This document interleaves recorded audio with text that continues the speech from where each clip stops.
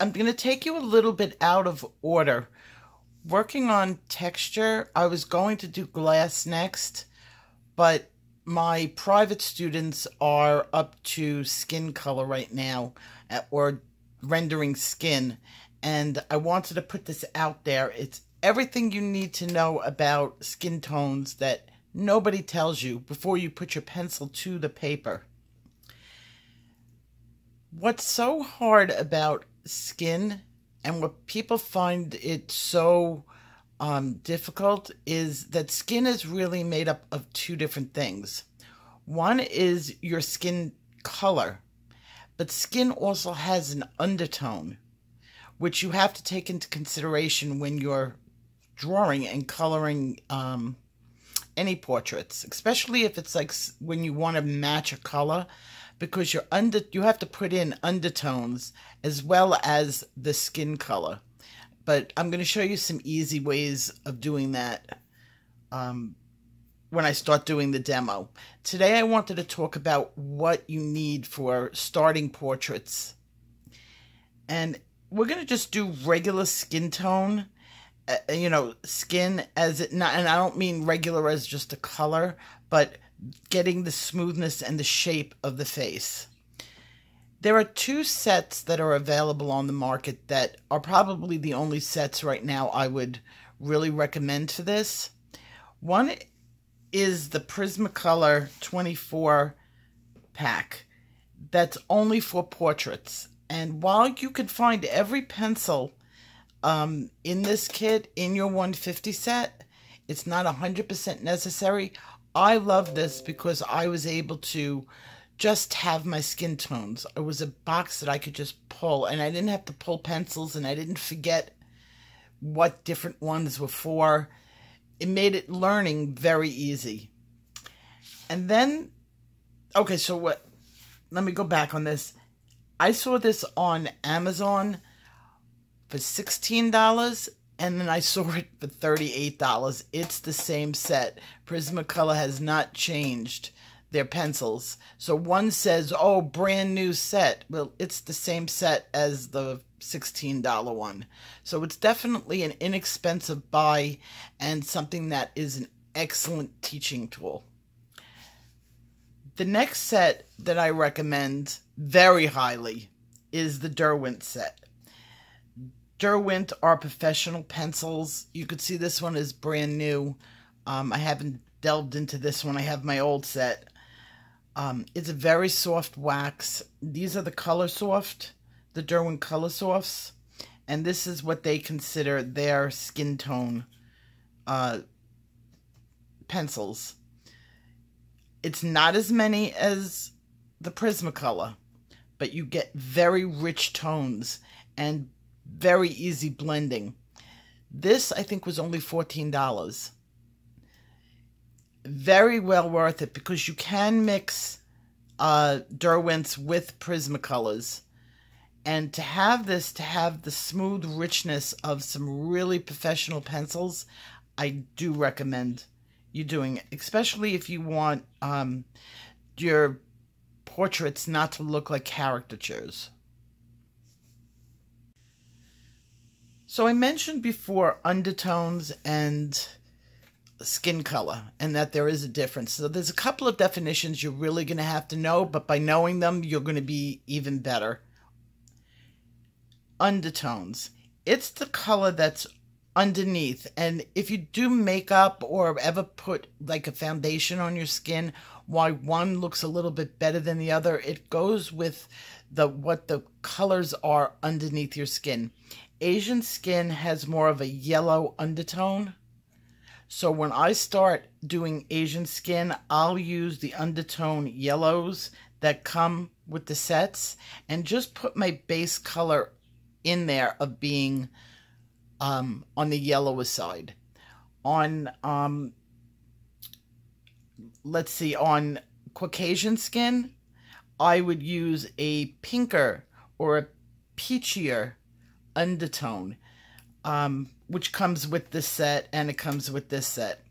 For African American skin, there's color charts all over the internet on what color undertone. Use the ones that are for makeup, because the ones for makeup are actually professionally blended where they separate it out. It's just a little tip, and all you have to do is Google undertones, and they give you everything for every skin. They'll actually tell you the skin color and the undertone that creates it.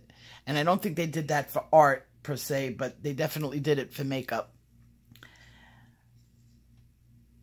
When you're doing skin, okay, you want to create an illusion of roundness in the face. And I see a lot of people that do skin, that their skin is very flat.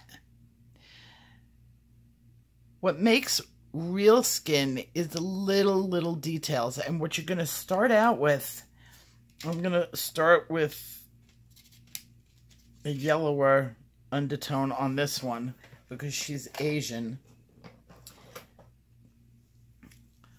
I want you to hold the pencil. Remember, we talked about holding the pencil down here and holding the pencil with it hit in your hand. I want you to hold it back here when doing this undertone. We want a very smooth and very light undertone. So by doing it with your hand in the back, now this was something I discovered, not so much something anybody ever taught me. And I don't think anybody ever tells you to do it like this. But by doing such a very light undertone, you're going to get very smooth skin. Now, I'm not worried about my contouring and my highlighting. We're going to talk about that in a minute. But I just want to get a really nice, smooth skin.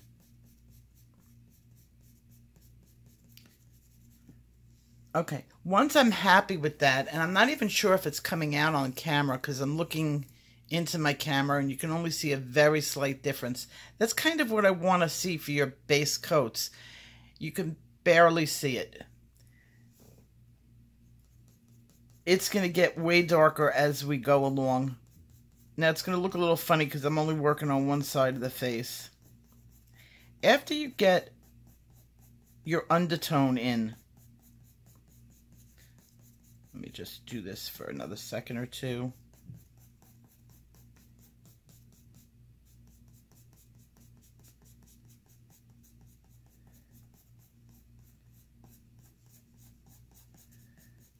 Okay, after you get an undertone in, which I could see is barely showing, that's when you're going to start with your skin tones. And those are more where you're going to pick your peachy colors. I always start out with light peach for most of my, unless I am doing really dark skin, light peach works really well.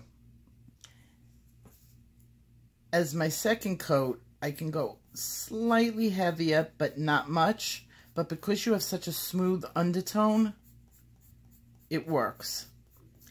You're going to start always from your out, working in. It was easier for me to do the whole face in the yellowish undertones, and you can actually now see it, or at least I can from my camera eye.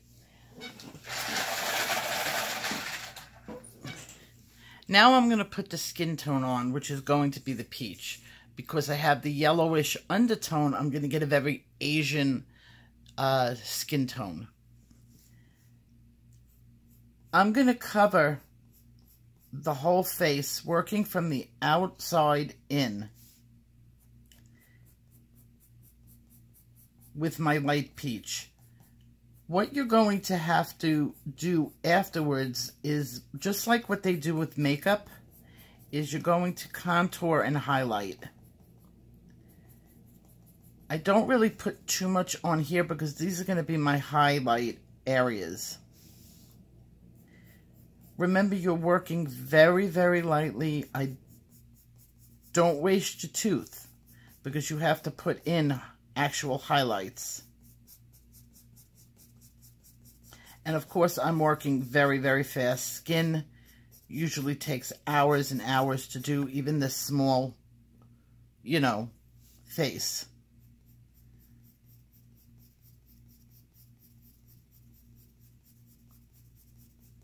It's unfortunate when you only have like 20 minutes to do a video, to do something that's takes me hours to do. So really slow it down. This is false advertising here.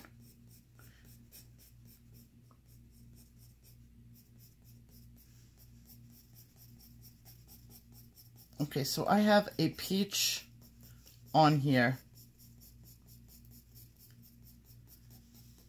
And now I'm going to move to the next part of my recipe. Skin tones are always recipes. When you want to do a dark skin tone, you work from a list of your pencils. There are skin tone recipes all over the internet. It's what you want to achieve. I have some that I can give you. I've done some in other skin videos. Other people, other videos have normally their skin recipe, and write them down and keep them, because if you find a skin tone that you like, you always follow it. Because with skin tone is you build the color by your layers, and if you put one color that's different, your skin tone will be different. So it's usually by the layers, and people don't normally tell you that. You want to build everything up. The next color that I'm going to use, so I'm going from my yellow tones. I put my yellow undertone in. You can use, in the Prisma set, sometimes sand works well. If you find this is too much, there's other yellow pencils that come in the set that you could choose from. For my skin tones, I always start with peach or light peach, and now I'm working with regular peach. This is the 939. So I covered the face with the peach. Now I'm sort of going to go inward, and I'm not going to take it completely solid. I'm working with the outside.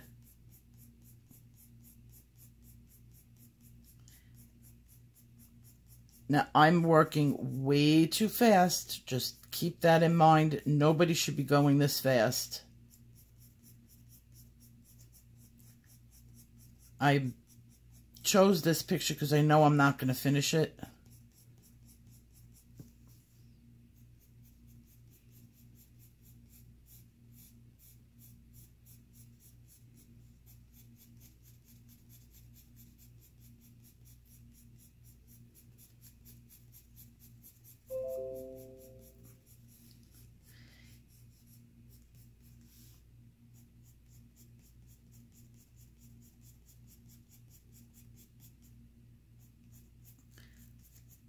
Also, in this video, because it's going to be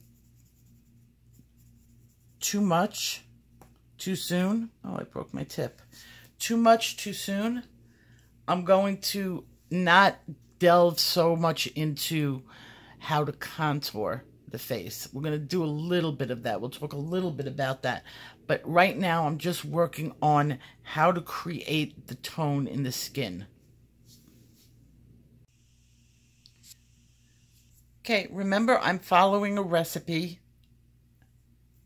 The next pencil in this recipe for this tone would be beige.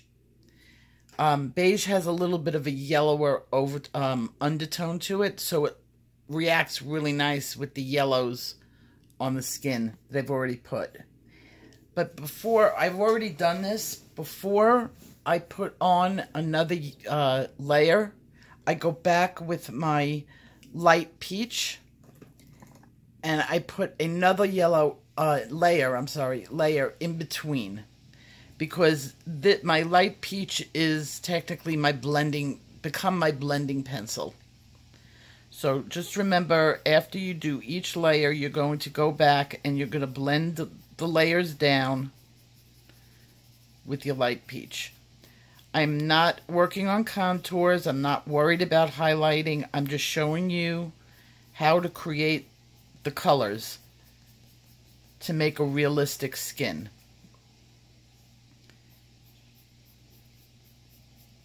Doing the contours and the highlights will be in another video. And I don't want to push you along before you really understand what you're doing. Okay, so the next color I'm going to be using is the beige. I'm going to start putting back some of those little more golden tones in the skin. Start again on the outside, moving inward.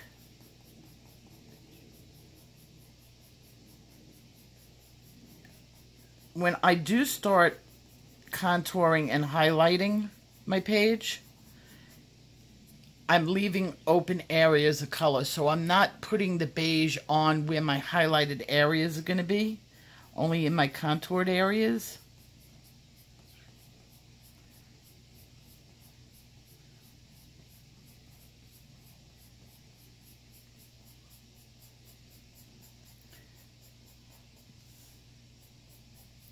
Sometimes it's easier to work pencil going this way. I'm just, for videotaping this, I'm working with the paper going this way. Most of the time I'm turning my book completely around and in different directions so that I keep my skin going very smooth and in one direction.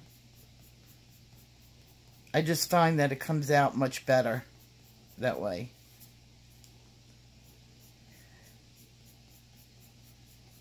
Now, I've said it in the past, I don't usually put chemicals on my paper. I don't use blending mediums or anything like that. My preferred method of blending has always been the lighter shade pencil. That's just the way I do it. Remember, everybody's got their own style, and you develop your own style. Nothing is wrong. You can use a blender on this.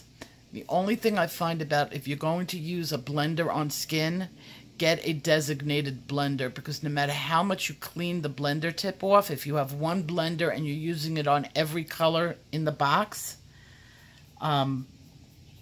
you're eventually going to screw up and a blip of color is going to come out, and that's normally not something you can get out. It doesn't really erase well out of the picture.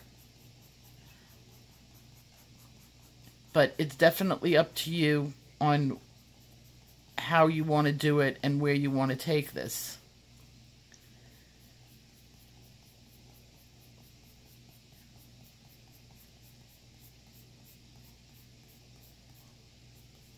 Remember, do your strokes, not scribbling. None of this. I'm going to say that in every video that I ever make is no scribbling. We're doing adult coloring, not children's coloring.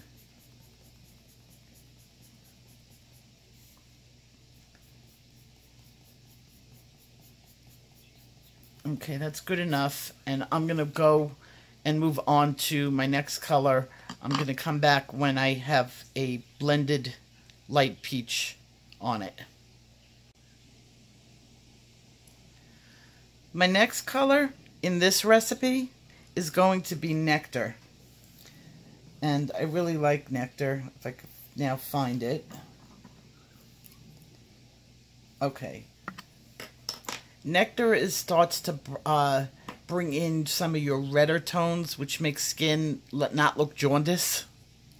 So I'm going to go, and you're going to see it probably immediately as soon as I add in that Nectar. See how I'm creating the undertones and the overtones. My undertones being the yellows, and now I'm bringing in the fleshier tones and the redder tones. And of course, I say it again, and I know I'm saying it a lot, don't rush. Take your time. I'm doing this only for the video's sake.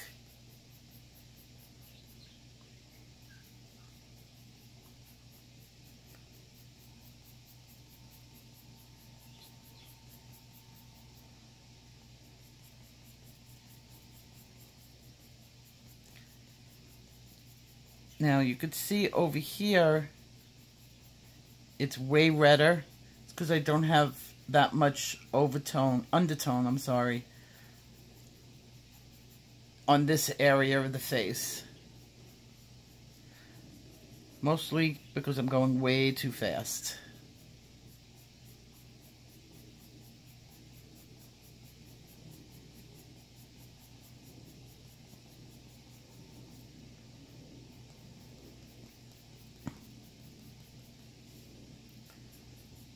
As I said, I will get way more detailed. This is a beginning concept of skin. You can't move on to anything else until you understand how to blend the colors together.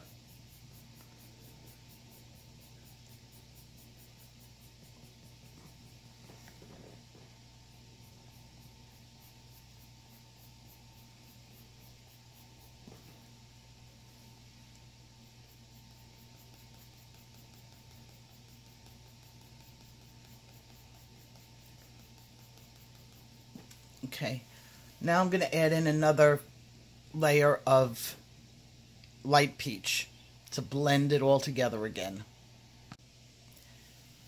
At this point of the picture's development, I'm starting to think where I'm going to start putting my highlights in. And I'm sort of doing a flat-on face. I haven't done any shadows to one side because I'm really not developing this picture. So if my lights are going right here, I'm going back to my lightest tone. And there it's going to be, in this area, I'm going to just add a fast layer. I'm also going to get out my little white nubby. Everybody's going to start feeling sorry for me. This is my little white nubby. Yes, I'm going to get more.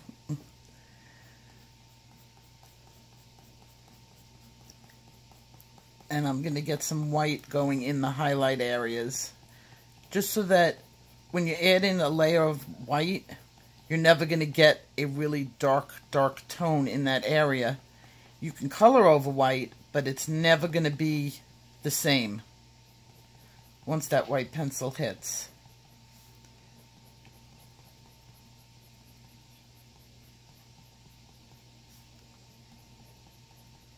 So I just want to keep my lights light.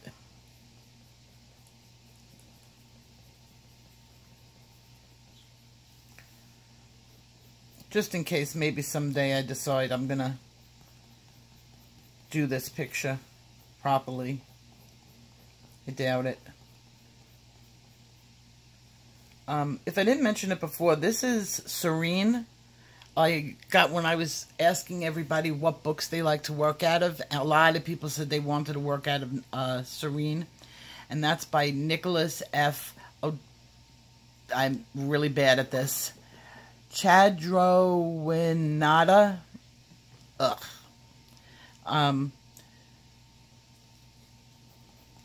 So I love this book. So does a lot of other people. It comes, I would say, out of coloring books, I would give it a 5-star. For paper, artwork, etc. A few of the pictures are a little wonky.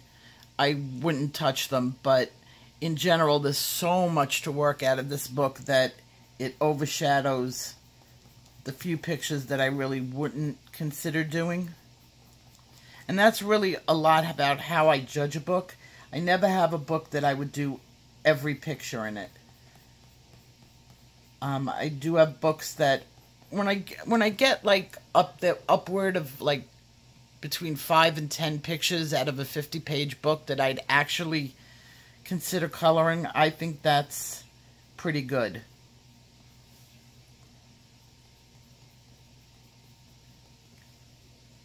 Okay. My next color that I'm going to add in my recipe, everybody's recipe is a little different. You're not going to use every pencil in your book. I'm going to add in some clay rose. And the clay rose is going to go on the outsides. And it's going to start forming, I mean, at this point, for anybody, I would be thinking contouring and shading. But since I'm not concentrating on that, you'll see a big difference when it comes to the sides of the face and the roundness in the face. Once you start to get up to the darker levels and you're starting to get your shade into the areas that need to be shaded.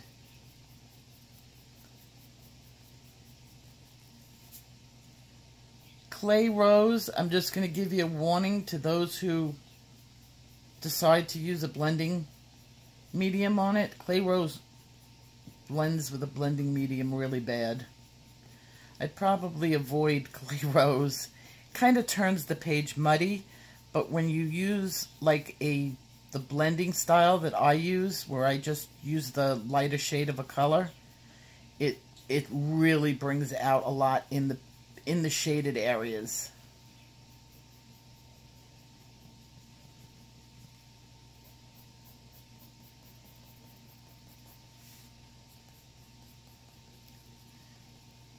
And as I said, this is so fast. It's almost... I don't copy, do not do a color along with this.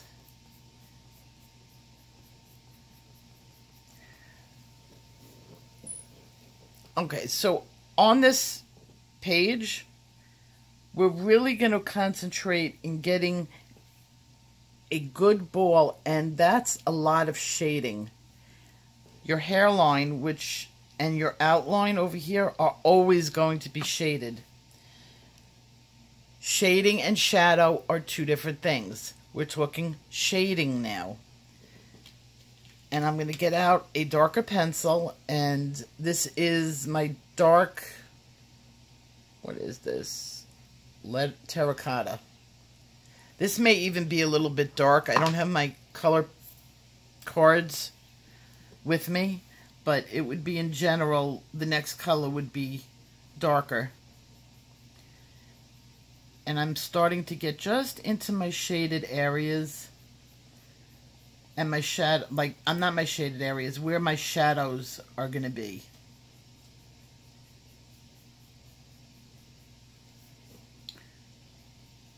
And I know I'm repeating myself over and over again. I'm not worrying about contour. I'm not trying to really, shape her face to make her look, like an individual. I'm doing generic 101 skin tone.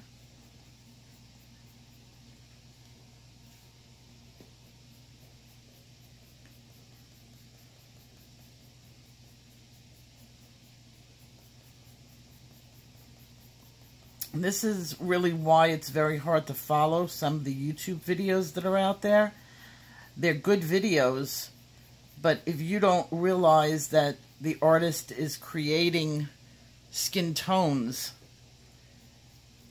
along with the shadow and concentrating on that, you're really going to get lost, and that's why your skin tones never look the way they do. When the way the other person is doing it, or especially African American skin, where people don't realize that you have to put in all that undertone. And African American skin can be anything from ashy to yellow to red. It's a difficult skin tone to create.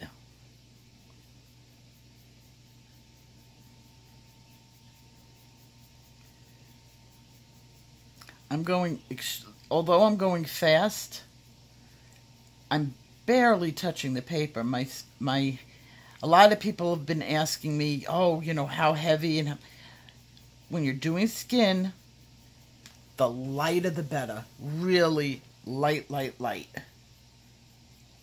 Don't damage your tooth. Skim it. That's why if you have to hold your pencil back here for the whole entire face, if you've got a heavier hand, go for that.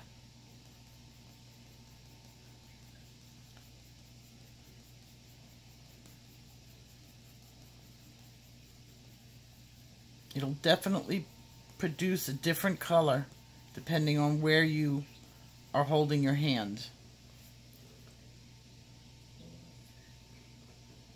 Okay, I'm going to go back now. I'm going to blend with a little bit of darker color because I'm kind of making her skin. I'm going to go with a little bit of seashell pink to do the blending. And this just comes with experience, being able to do that. Follow your recipe if you're a beginner.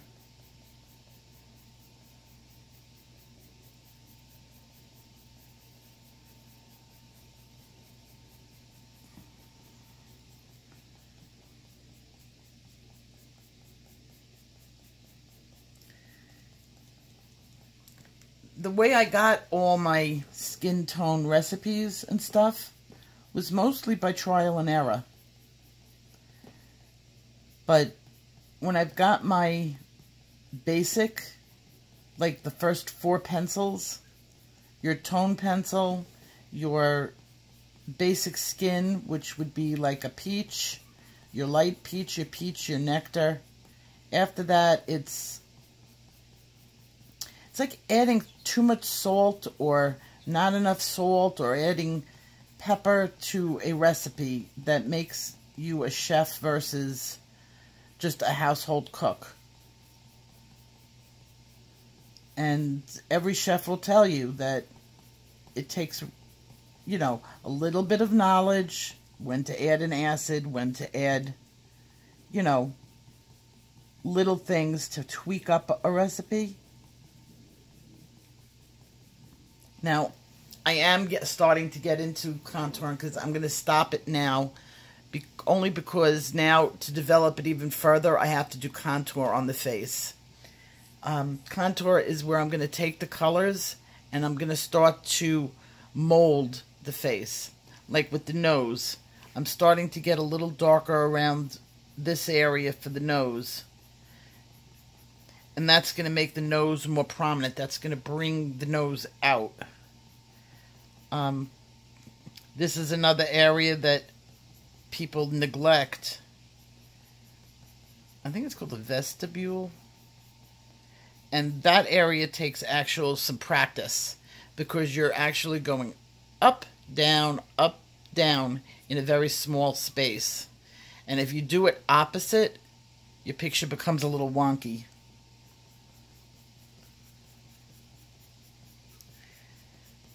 And while I didn't teach eyes, once you get to that point where you're comfortable doing every aspect of the face, do your eyes first. And it's just like when I say do your main focal point of the picture first. I always say that. Do the main focal point of the picture first, because if you screw it up, you've spent a lot of time on it. I don't always follow every rule that I set for you, but it's just my suggestions. For me, I don't normally screw up my eyes anymore, but I have screwed them up in the past. So I'm kind of comfortable choosing to do the skin or whatever area on, you know, a face. So I'm a little bit, just because of my level. But for you beginners or even the intermediate, do your eyes. And I'm going to stop here because I'm really getting into contouring and I didn't want to do that. You can kind of, if it shows up on the film at this point. So this is, I know she looks a little bit jaundiced. She looks a little bit jaundiced to me too, because I spent so little time doing this. It definitely should be a little peachier, which is just more layers. That's all it is to keep going with your layers. And that yellow undertone will go away to the point where it is just an undertone.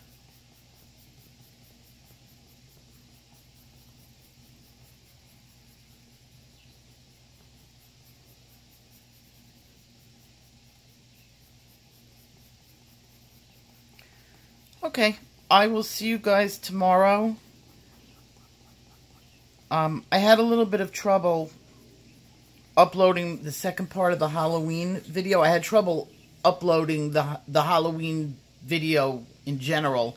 I think it's YouTube, and that's why I stopped and did this, because I only have a couple days until I start my private lessons for the week. And I wanted to get this out there so that they can watch this preview video and I could take them further along. So take care, and I will see you guys tomorrow.